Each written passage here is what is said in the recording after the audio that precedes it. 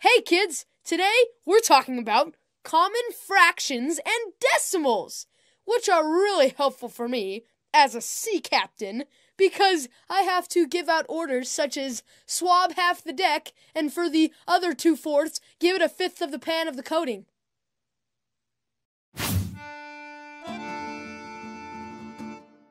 Let's go to the drawing board. You know, the thingy-majiggy. Alright, here is the most common fraction, 1/2. Now what does that equal?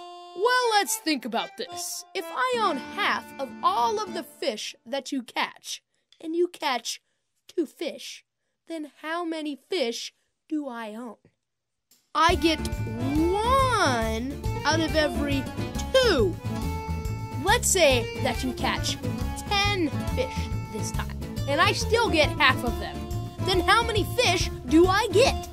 Oh, 5! That's right! So that means that I get 5 out of every 10 fish that you catch. So thank you for donating to the I'm Hungry Fund. So you see what happened there, kids? 1/2 is the same thing as 5/10. 5/10 is the same thing as 1, 2. 1 up here, in the line, and 2 down here, equals 5 out of, line again, 10.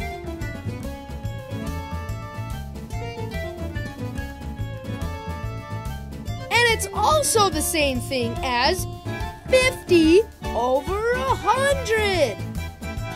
And now we're ready to talk about decimals, because 50 over 100 is the same thing as 0.5. It's beautiful. 0.5. Let's do it with another common fraction. 1/4. Let's say that out of every 4 fish that you catch, I get 1. So how many fish would I get if you caught 100 fish? Whew, that's right. Again, 25. So 1/4 is equal to 25 over 100. Kids, do you know what that would be in decimal form? That's right!